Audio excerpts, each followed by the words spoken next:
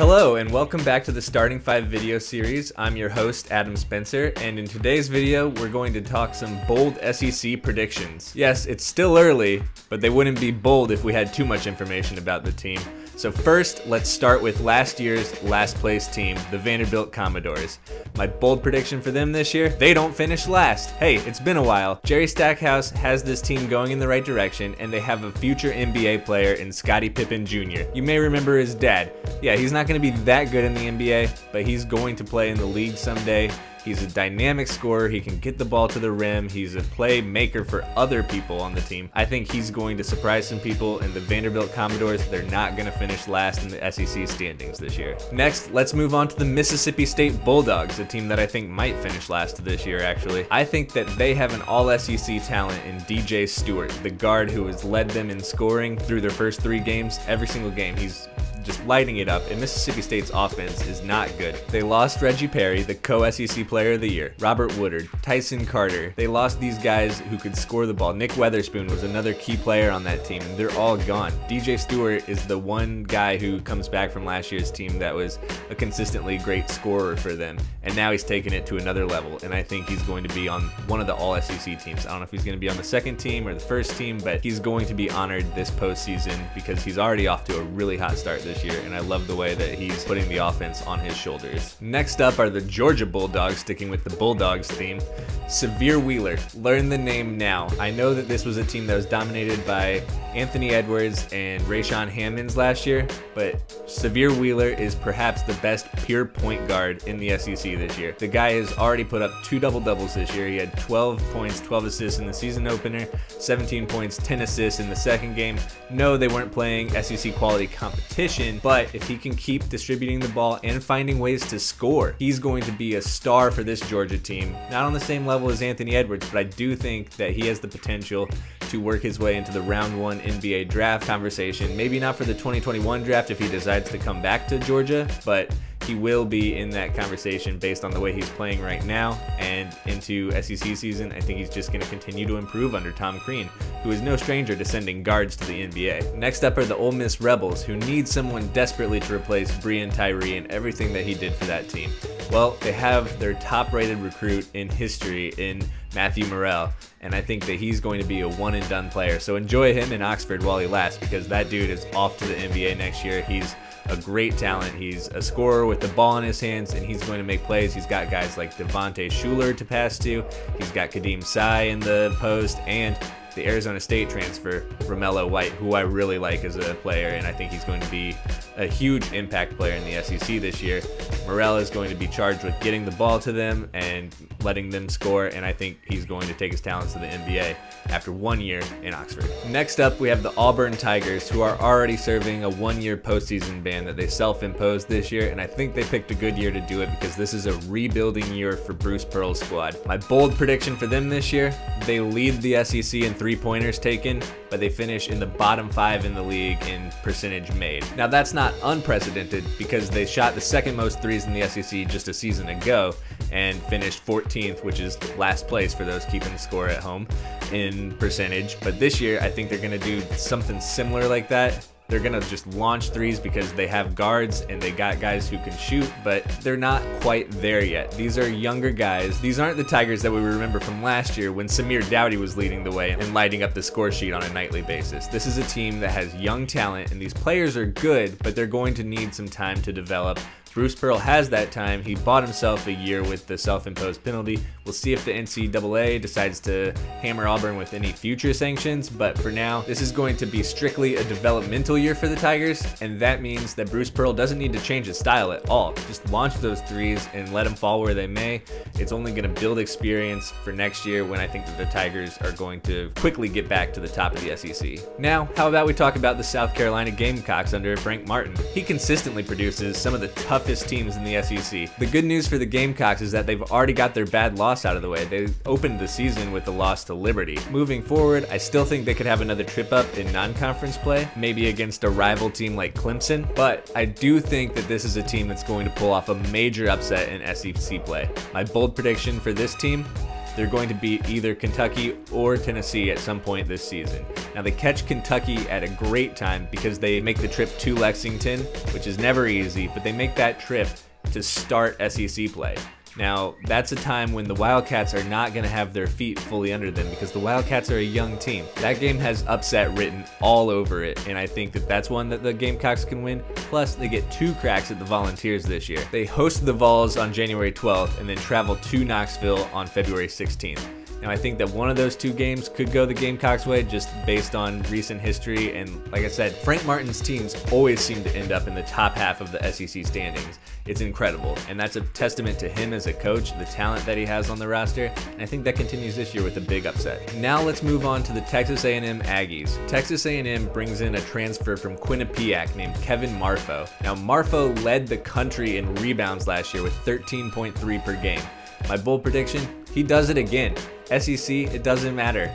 He comes into bigger, better competition and he does it again, maybe even with 14 rebounds per game. I like that number. I like Kevin Marfo as a player. He's a defensive mastermind, and I think that he's going to be a huge post presence for the Aggies in 2020-2021. Next up is Arkansas, and now the Razorbacks have me on the must bust this year already because Eric Musselman is doing a fantastic job with all these transfers. Losing Mason Jones, losing Isaiah Joe, doesn't matter. He's got this team scoring. They scored 142 in their season opener. I mean, come on. The players that he's doing this with are largely unproven at this level. And one of those guys is Cal transfer, 7'3", Connor Vanover. When you see him on the floor, Connor Vanover looks like Sean Bradley. You might remember Sean Bradley from the movie Space Jam a little better, where he was the blue monster, I believe. Well, I think Connor Vanover is another player. He's shown he can block shots. He had 6 the other night, and he can shoot the 3. That's an incredible range for a 7'3" guy. And so I think he's going to make one of the all-SEC teams too. I think he's stepping up as a leader of this Arkansas team, and he's going to get a lot of minutes, a lot of shots, and he's impossible to defend. What do you do with a guy who's 7'3" and can step out and knock down an open 3? That's crazy. I really like watching him play. I'm a big fan of what Muss is doing with this team, and Vanover is the epitome of what Musselman is trying to accomplish with this team. Next, let's take a trip to Tuscaloosa and Nate Oates' Alabama program. We know that they like to run and gun. We know that they like to shoot the 3. So my bold prediction, sophomore Jaden Shackelford leads the SEC in 3-point percentage. He shot 35.7% last year. Through a couple of games this year, he's already hitting 40.9% of his 3s. Now he's taking a couple fewer per game than he was last year, but I think those numbers will consistently grow as he gets more comfortable with this season. And with a new point guard in Javon Quinterly from Villanova, I think once that comfort level gets there, Shackelford's going to light up the nets and he's going to finish as the SEC's 3-point percentage leader. That's no slight to John Petty, his teammate, who I think might finish number 2. Now there's a bold prediction, 1 and 2 in 3-point percentage in the SEC. That's what I'm going with. Now we hit Mizzou, my alma mater. They just picked up a big win in Omaha against a ranked Oregon team, and they looked really good doing it. This year's pandemic season, it's going to favor teams that have more experience, more talent returning from last year, and the Tigers have that in spades. Cuonzo Martin has the most experience, the most depth that he's ever had at Mizzou, and I think that Xavier Pinson is a big star, Drew Smith, Mark Smith, Mitchell Smith, they have all the Smiths. And Jeremiah Tillman, as long as he doesn't foul out in 10 minutes per game like it seems like he does sometimes, he's shown that he can be a dominant post presence. He's got an NFL tight end body basically. And if he can stay in games and continue to get rebounds, this is going to be a tough team to beat. So my bold prediction for Mizzou is that they finish in the top 5 of the SEC standings this year. I just think that this crazy season with cancellations, lack of practice time, social distancing, all that, it's favoring teams that have experience, and the Tigers have that more than anyone else in the SEC. And that's got to translate into the win column, or else Cuonzo Martin's going to find himself on the hot seat. Now let's take a trip down to Baton Rouge, where a sensational freshman is already making his presence felt. Cam Thomas. That guy can score, and I think even as a true freshman this year, he's going to lead the league in points per game. That's a bold prediction, I know, for a freshman, but he's proven already through 3 games that he can do it. He scored 25 points against a tough St. Louis team, and yeah, LSU lost that game, but Cam Thomas is just lighting up the scoreboard. He's averaging 24.3 points through 3 games. He's a guy who's going to continue to be put in a position to hit shots because Javonte Smart is not a great outside shooter. Cam Thomas can fill that role they desperately need since Skylar Mays left. He's hitting 44.4% of his threes, and while I do think that that number will come down a little bit, he's also money from the free throw line. He can score from anywhere on the court, and I think that that's going to help him as he goes on his quest to lead the SEC in scoring at over 20 points per game.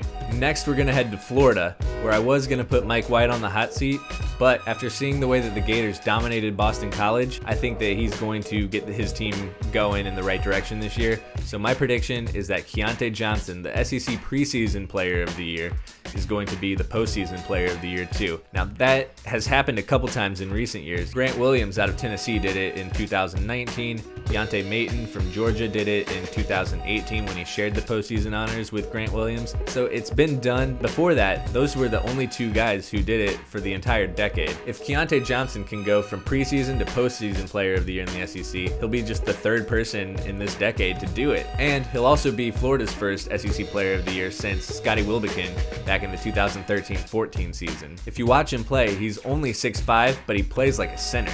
And he has the handle of a guard. He can knock down threes. He's deadly when you try to close out on him. He's a decent passer. He's a great rebounder. He's got it all. He's the most complete player in the SEC, and if he can continue to play like a superstar, that bodes well for Florida. Next, we're heading to Tennessee, where I think that Yves Pons is the best defender in the country. My prediction, he repeats as SEC Defensive Player of the Year. He's got the talent. He can block shots. He can guard 1 through 5 on the court.